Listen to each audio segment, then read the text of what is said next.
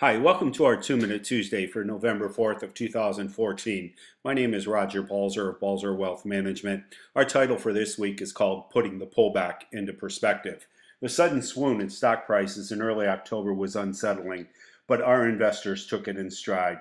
In hindsight, that was the correct move. The S&P 500's pullback ended falling short of the 10% level that defines a correction. It was the smallest of any of the previous 5 major pullbacks. In small caps, the correction was the largest since 2011. Volatility in the Russell 2000 also exceeded its long-term average as well.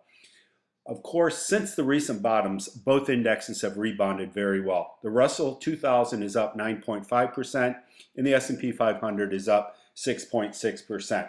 This is a reminder to you that upturns can occur as swiftly and as powerfully as downturns, and not to become emotionally involved. When the charts change, we change. In general, a higher level of volatility overall with greater swings in small cap equities, it's a normal course of things in today's marketplace. But the corrections and heightened volatility can sometimes signal the start of a change in leadership. Go back to October 7th in our video, Have Small Caps Lost Their Mojo, for a little more information on this. We will continue to change when and only when the charts tell us to change. What you're looking at here is a chart of the 5 largest price declines in the past 5 years based on the closing values in the S&P 500 and the Russell 2000 index. In 2010, both indexes peaked on April 23rd. The S&P bottomed out on July 2nd and the Russell on July 6th. 2011, both peaked on April 29th and bottomed out on October 3rd. In 2012, there were 2 pullbacks in excess of 7%. During the first, the Russell 2000 peaked on March 26th and the S&P on April 2nd. The S&P then bottomed out on June 1st and the Russell on June 4th.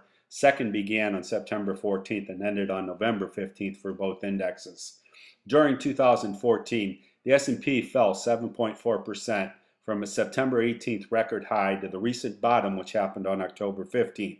That decline was below the 10% rule of thumb threshold for what is considered an official correction. As I'd stated before, the Russell fell 13.2% from March 4th, the date of its most recent closing high, and on October 13th, the date of its most recent bottom.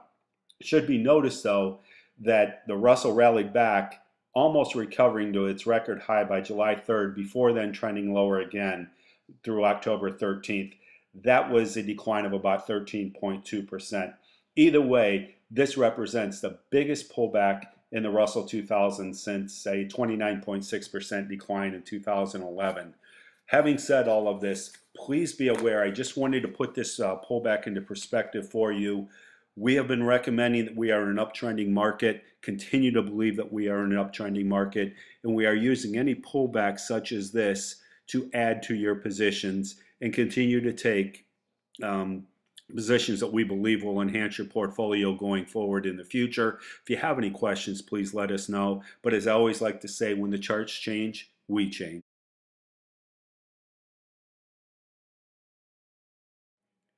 That's all for this week. Look forward to seeing you next week. And if you have any questions on any of the securities that you own, be they exchange traded funds, stocks, mutual funds, or anything in your 401k, or you'd just like to give us a call and see how things are going, please give me a call at either of the numbers listed here, 440-934-3114, or my cell, 440-610-3012. Until next week, make it a great week.